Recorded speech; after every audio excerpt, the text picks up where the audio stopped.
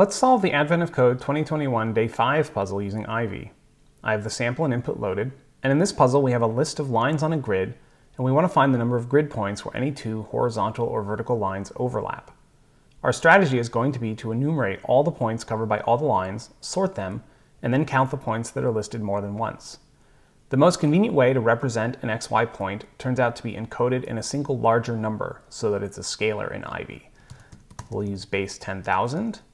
And then the encoding of x and y is going to be x times the base plus y. So 3.4 is 30,004. Now, one nice thing about this definition is that all the usual scalar versus vector promotions work. So we can apply 3.4, 3.5, 3.6. And I don't really want to decode those in my head, so let's write a function to print them nicely. First, we'll make a function to print a single pair. And then we can say to print p, we take p div n and combine it with p mod n. And then we say print 3.4. That works great. But it doesn't work for lists. If we say 4, 5, 6, it gets mad. So we can fix that. We can change row to give us a 1 by 2. And then we can change print to use an inner product of these two lists. So if it gets a list, it's going to get all the first coordinates, all the second coordinates, pair them up, combine them with row, and then use comma to concatenate them. So now if we print 3.456, we get the right answer. Now, we might have a lot of these, so it's probably easier to print them sideways. There we go, 3.4, 3.5, and 3.6. So now we know how to represent a point and we can print it. So let's work on enumerating all the points covered by the lines. Now suppose we have the line in the example from 1, 1 to 1, 3. We need some way to count the numbers from 1 up to 3.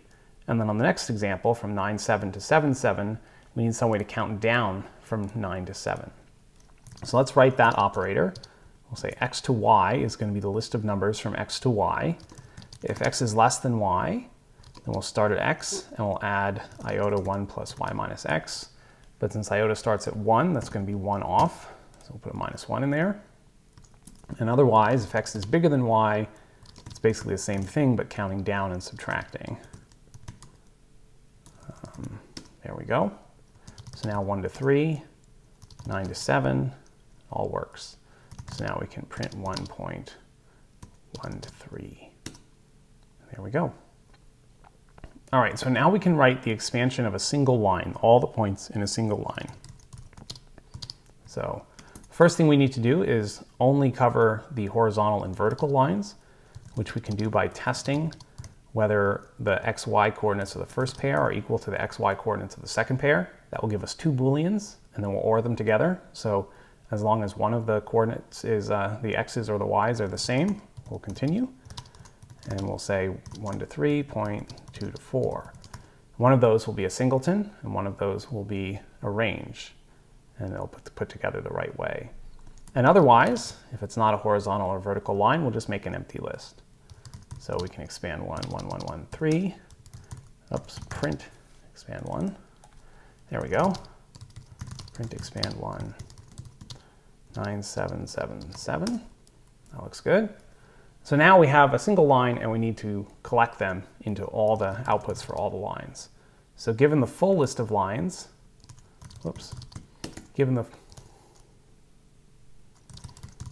there we go. Given the full list of lines,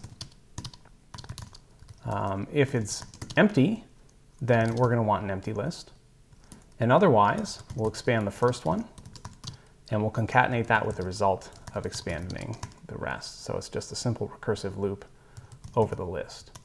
And so we can now print expand sample, and there we have it. Now notice there's two 0, 9s, there's one there, and there's one there. And to identify that there are two of those, we can start by sorting the list. Ivy provides the up operator to print the indexes of an increasing values of a vector. So if we have 10, 20, 10, 40, 20, 30, 50. Up of x is 1, 3, 4, 2, 5, because the right way to sort x is to take 1, 3, 4, 2, 5.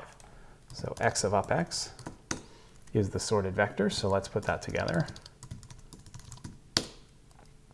And now we can print, well, let's see if that works. Now we can print the sorted expanded points. And now the 0s and 9s, or the 0, 9 points are next to each other. So now we just have to find them. Remembering back to day 1, we can look for points that match the ones next to them by comparing a list X against the list rotated 1 position. So let's take that and then say X equals 1 rotated X. And that is the points where X matches the next thing in the list. But if there were 3 in a row, we wouldn't want to count 2 of them, 2 out of the 3 as duplicates, only 1 of them. So we want the X's that are the same as the one after that, but different from the one before. And so we'll say X equals 1 rot and not X equals minus 1 rotate. And that turns out to be the same here. So finally, we can add those up. So now we can say there are 5 duplicates in X. And so putting that all together, we can say duplicates of sort of expand of X. And how many overlaps are there in the sample? 5. How many overlaps are there in the input? 3,990. All right, that's the answer. Let's go to part 2. All right, part 2 says to handle diagonal lines like 1, 1 to 3, 3 and 9, 7 to 7, 9. Turns out that it's actually easier than what we did, because when we expanded 1, we had this filter to get rid of the non-horizontals, but diagonals, no problem at all. That'll just work. So expand 1, 1, 1, 3, 3, print expand 1. That works well. And then 9, 7, 7, 9 also works. And so having redefined expand 1, we should be able to just run the overlap again, and we get 12 points, which is what we should have. And then we'll say 21, 305. And we got our stars. Have a nice day.